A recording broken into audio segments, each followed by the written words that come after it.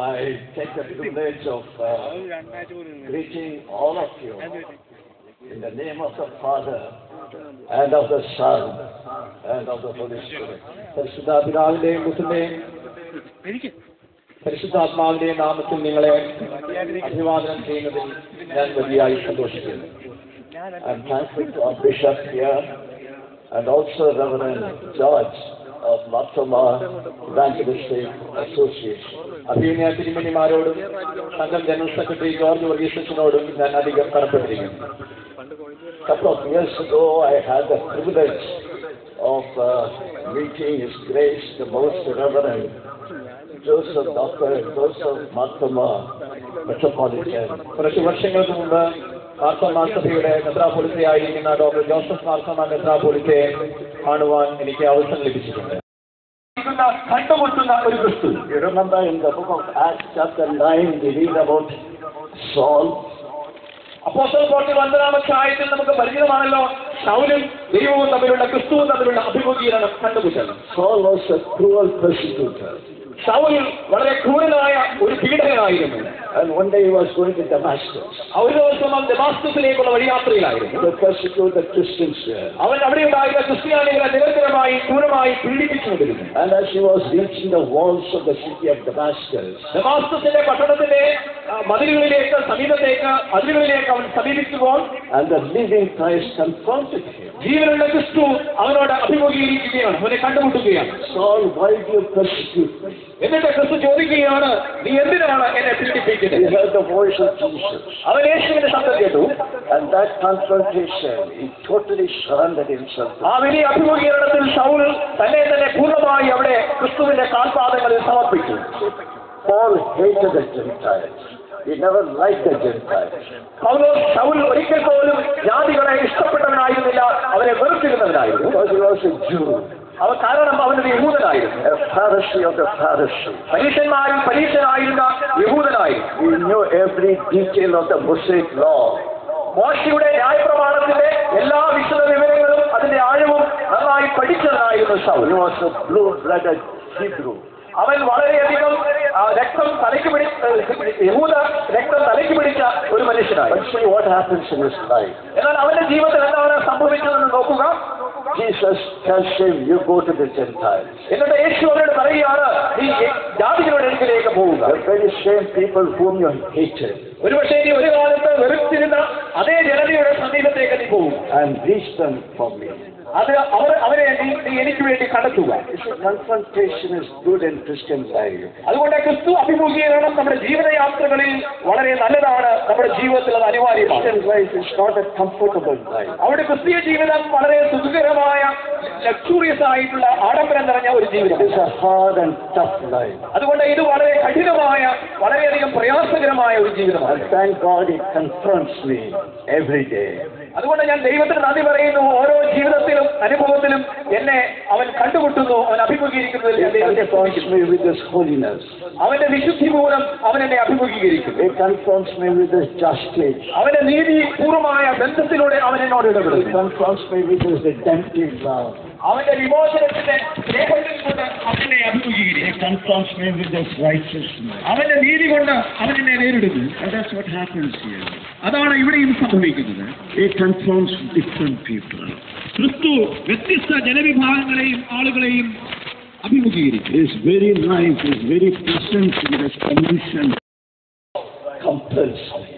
2 കൊരിന്ത്യർ 5-ാം അധ്യായം 14-ാം വാക്യത്തിൽ നാം ഇപ്രകാരം വായിക്കുന്നു, ഞാൻ സ്നേഹം, ക്രിസ്തുവിന്റെ സ്നേഹം എന്നെ നിർബന്ധിക്കുന്നു. ക്രിസ്തുവിന്റെ സ്നേഹം ഞങ്ങളെ നിർബന്ധിക്കുന്നു. In Romans chapter 8 verses 35-39 the apostle says, who shall separate us from the love of Christ? റോമർക്കെഴുതിയ ലേഖനം 5-ാം അധ്യായത്തിൽ പൗലോസ് പറയുന്നുണ്ട്, എന്തിനാൽ ക്രിസ്തു സ്നേഹത്തിൽ നിന്ന് എന്നെ വേർതിരിക്കാൻ സാധിക്കും? കഷ്ടതയോ സങ്കടമോ പട്ടിണിയോ ഉപദ്രവമോ? So what should motivate me in my Christian life? അതുകൊണ്ട് ക്രിസ്തീയ ജീവിതത്തിൽ എന്നെ നിരന്തരമായി എന്നെ മുൻപോട്ട് കൊണ്ടുപോകേണ്ടത് എന്താണ്? Why am I a pastor? എന്തിനാണ് ഞാൻ ഒരു ചട്ടക്കാരനായിരിക്കുന്നത്? Why am I a missionary? ഞാൻ എന്തിനാണ് ഒരു സുവിശേഷകനായി പ്രവർത്തിക്കുന്നത്? Why am I a believer in Christ? ഞാൻ എന്തിനാണ് ഒരു ക്രിസ്തീയ വിശ്വാസിയായിരിക്കുന്നത്? The apostle Paul says it is the love of Christ that confronts me. അതൊക്കെ അങ്ങനെ ആയിരിക്കുന്നത് ക്രിസ്തു സ്നേഹം എനിക്ക് എന്റെ മേൽ വരുത്തുന്ന ഒരു നിർബന്ധം മൂലമാണ്. You see, what happens in the love of Christ, you find the cross being at the center. അതുകൊണ്ട് ഈ ക്രിസ്തു സ്നേഹത്തിൽ നാം ദർശിക്കുന്ന മനോഹരമായ ഒരു കാഴ്ചയുണ്ട്. ആ സ്നേഹത്തിന്റെ മധ്യത്തിൽ ഒരു കുരിശ് ഉണ്ട് എന്നുള്ളത്. It's atoning death on my behalf on the cross. അതുകൊണ്ട് എന്നെ സ്നേഹിച്ചതുകൊണ്ടാകുന്നു അവൻ ക്രിസ്തുവിൽ കുരിശിൽ അവൻ മരിക്കേണ്ടി വന്നത്. And that love of Christ should motivate me in my Christian life. അതുകൊണ്ട് എന്റെ ഈ ക്രിസ്തീയ ജീവിതത്തിൽ ആ ക്രിസ്തുവിന്റെ സ്നേഹം എന്നെ നിരന്തരം ഈ ജീവിക്കാൻ പ്രയോജിപ്പിക്കുന്നത്. Now what happens when I have this vision of the love of Christ?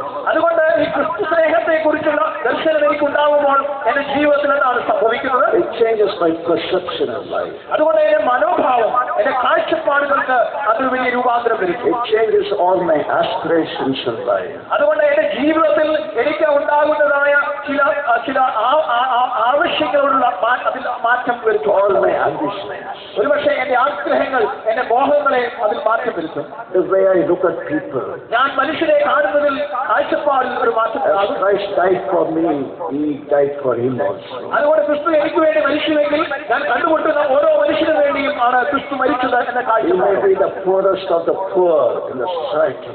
ദരിദ്രന്മാരിൽ ദരിദ്രനായി ജീവിതവനായ ക്രിസ്തു. But when I look at him, the love of Christ, which changes my whole view about that person. അതുകൊണ്ട് ഞാൻ കണ്ടുമുട്ടുന്ന ഓരോ മനുഷ്യരിലും ദൈവത്തിന്റെ മുഖം സൗന്ദര്യം ദർശിക്കുവാൻ ഈ ക്രിസ്തു സ്നേഹം എന്നെ നിർബന്ധിക്കുന്നു. I begin to respect him, whoever that person may be. അതുകൊണ്ട് ആരെ ഞാൻ കണ്ടുമുട്ടിയോ ആരുമായിക്കൊള്ളട്ടെ ഞാൻ അവനെ ബഹുമാനിക്കും, ആദരിക്കും. And then I begin to realize what should be my concern for that person. അതുകൊണ്ട് പിന്നീട് ഞാൻ കണ്ടെത്തുക ആ മനുഷ്യനോടുള്ള എന്റെ മനോഭാവം, എന്റെ ജീവിത പ്രവർത്തനങ്ങൾ എങ്ങനെയായിരിക്കണം. The love that I experience in Christ, he also should experience. അതുകൊണ്ട് ഞാൻ അനുഭവിച്ച ക്രിസ്തു സ്നേഹം ആ മനുഷ്യനും അനുഭവിക്കണം എന്നുള്ള ഒരു വലിയ അഭിവാഞ്ച. Thank God, God has raised hundreds and hundreds of missionaries all over the world. ഈ ലോകത്തിലാകമാനം നൂറുകണക്കിന് സുവിശേഷകരെ, മിഷണറിമാരെ ഇതിനുവേണ്ടി ഉയർപ്പിച്ചതിനാൽ, എഴുന്നേൽപ്പിച്ചതിനാൽ ഞാൻ ദൈവത്തിന് സ്തോത്രം കരയിച്ചു. Thank God, he has raised hundreds and hundreds of lay people in this world. ഈ ലോകത്തിൽ അനേകം ആത്മായ നേതാക്കൾ ഈ വലിയ സുവിശേഷ പ്രവർത്തനത്തിന് വേണ്ടി ക്രിസ്തു സ്നേഹം നിർബന്ധിക്കുന്ന ദൗത്യത്തിന് വേണ്ടി ഇറങ്ങി പുറപ്പെടുന്നവർക്ക് ഞാൻ ദൈവത്തെ സ്തുതിക്കുന്നു. I can give you a number of examples. എനിക്ക് എന്റെ ജീവിതത്തിൽ നൂറുകണക്കിന് ധാരാളം അനുഭവങ്ങൾ പങ്കുവയ്ക്കുവാനുണ്ട്. They have experienced the love of Christ. അതുകൊണ്ട് ക്രിസ്തു സ്നേഹം നിർബന്ധിക്കുന്ന ഒരു ദൗത്യ ദർശനം. And they are motivated by it. ആ സ്നേഹം എന്നെ പ്രചോദിപ്പിക്കുന്ന കണ്ടെത്തിക്കുന്ന ചില ദൗത്യം. When I experience this love of Christ, I begin to realize what is more important for my children. അതുകൊണ്ട് ഞാൻ എന്റെ ക്രിസ്തു സ്നേഹത്തിലേക്ക് ഞാൻ വരുമ്പോൾ എന്റെ കുട്ടികളുടെ ജീവിതത്തിൽ എന്താണ് പ്രാധാന്യം ഞാൻ നൽകേണ്ടത് എന്നത് ഞാൻ മനസ്സിലാക്കും. Let us give them all good education. നമ്മുടെ കുഞ്ഞുങ്ങൾക്കൊക്കെ നല്ല വിദ്യാഭ്യാസം നമുക്ക് കൊടുക്കാം. Let us help them to lead a comfortable life. വളരെ സുഖകരമായ ഒരു ജീവിതം നയിക്കുവാൻ നമുക്ക് എല്ലാ സൗകര്യങ്ങളും അവർക്ക് ഒരുക്കി കൊടുക്കാം. That's not enough. എന്നാൽ അത് മതിയായതല്ല. These people, our children, must know, experience the love of Christ in their life. അവരുടെ ജീവിതത്തിൽ ക്രിസ്തു സ്നേഹം നിരന്തരമായി ഓരോ നിമിഷവും അനുഭവിക്കുന്നവരായി നമ്മുടെ കുഞ്ഞുങ്ങൾ മാറണം. That is very important. അത് വളരെ പ്രധാനപ്പെട്ടതാണ്. You know, if you study the New Testament, the following epistles, you find there are so many names given by the Apostle Paul. പുതിയ നിയമത്തിൽ പ്രത്യേകിച്ച് പൗലോസിന്റെ എഴുത്തുകളിൽ അത്തരത്തിൽ പേര് പരാമർശിക്കപ്പെട്ടിട്ടുള്ള ധാരാളം ആളുകളുടെ ജീവചരിത്രം നമുക്ക് വായിക്കാം. And you find those people that have experienced the love of Christ. അവരെല്ലാം ക്രിസ്തുവിന്റെ സ്നേഹം അനുഭവിച്ച അനേകരുടെ പേരുകൾ. And some of them, they worked in the Roman palace. അവരൊരു പക്ഷേ അവരുടെ ഗ്രാമങ്ങളുടെ ജീവിതാനുഭവങ്ങളിൽ പ്രവർത്തിച്ചവരായിരിക്കാം. They came from different walks of life. അവർ ജീവിതത്തിന്റെ വ്യത്യസ്ത മുഖങ്ങളിൽ നിന്ന് വന്നവരായിരിക്കാം. We read about Onesimus, the runaway slave. ഒനേസിമോസിനെ കുറിച്ച് നാം വായിക്കുന്നു. We read about Epaphras. എപ്പഫ്രോദിത്തോസിനെ കുറിച്ച് നാം വായിക്കുന്നു. He was a fellow prisoner in Christ. അവൻ ക്രിസ്തുവിന്റെ സ്നേഹത്താൽ പിടിക്കപ്പെടുന്നവരായിത്തീരുന്നു. We read that Epaphras poured out his life in prayer. അതുകൊണ്ട് ആ ക്രിസ്തു സ്നേഹം അവൻ പ്രകടിപ്പിക്കുന്നത് പ്രാർത്ഥന അവരുടെ ജീവിതത്തിന്റെ ഭാഗമാകുമ്പോഴാണ്. What is the secret? They all experienced the love of Christ. അതുകൊണ്ട് ഇവരെല്ലാവരുടെയും ജീവിതാനുഭവങ്ങളിൽ നാം പഠിക്കുന്ന പാഠം ഇവരെല്ലാം ക്രിസ്തുവിന്റെ സ്നേഹം രുചിച്ചറിഞ്ഞവരായിരുന്നു എന്നത്രേ. Recently I was going through a little bit the history of the Baptist Evangelistic Association. Marthoma സുവിശേഷ പ്രസംഗ സംഘത്തിന്റെ ചരിത്രം പഠിച്ചാലും ഇതിൽ നിന്ന് വ്യത്യസ്തമായിരിക്കുകയില്ല. You know that a very small beginning. ഇതിന്റെ തുടക്കം വളരെ ചെറുതായിരുന്നു എന്ന് നിങ്ങൾക്ക് അറിവുള്ളതാണല്ലോ. A few people compelled by the love of Christ. ദൈവസ്നേഹത്താൽ നിർബന്ധിക്കപ്പെട്ട പിടിക്കപ്പെട്ട ഒരു ചെറിയ കൂട്ടം ആളുകളുടെ പ്രസ്ഥാനം ഇവിടെ വളർന്നു വന്നത്. And they took it as a challenge. അത് ജീവിതത്തിൽ ഉണ്ടാക്കിയ വലിയ വെല്ലുവിളികൾ, ഈ സമൂഹത്തിൽ ഉണ്ടാക്കിയ വെല്ലുവിളി. And they were faithful, they were steadfast. അവരുടെ വിശ്വസ്തതയും അവരുടെ നിരന്തരമായ പ്രാർത്ഥനയും. And God has blessed this association over the years. അതുകൊണ്ട് കഴിഞ്ഞ വർഷങ്ങളിലൂടെ ഈ വലിയ സംഘടനയെ ദൈവം വളരെയധികം അനുഗ്രഹിച്ചു. Making impact in so many situations across the world.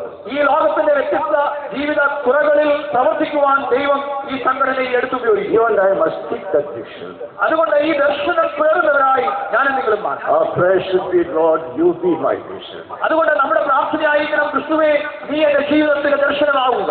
Your calling, your confrontation, compelling by your love. അതുകൊണ്ട് നിന്റെ ക്ഷണവും നിന്റെ അഭിമുഖീകരണവും ക്രിസ്തു സ്നേഹത്തിന്റെ നിർബന്ധവും എന്നെ ഈ ദൗത്യ മേഖലയിലേക്ക് എടുത്തു ചാടുവാൻ എന്നെ പ്രേരിപ്പിക്കുന്നു. And that is your prayer for the church in India. അതുകൊണ്ട് ഈ ഭാരതത്തിലെ സഭയുടെ പ്രാർത്ഥനയും ഇതാവട്ടെ.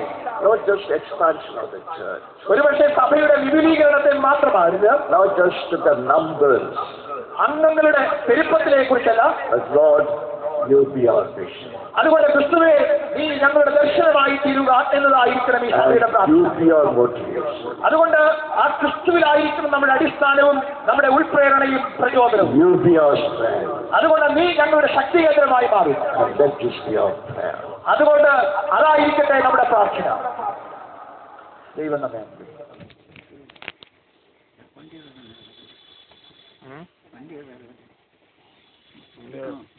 പോവാനോ?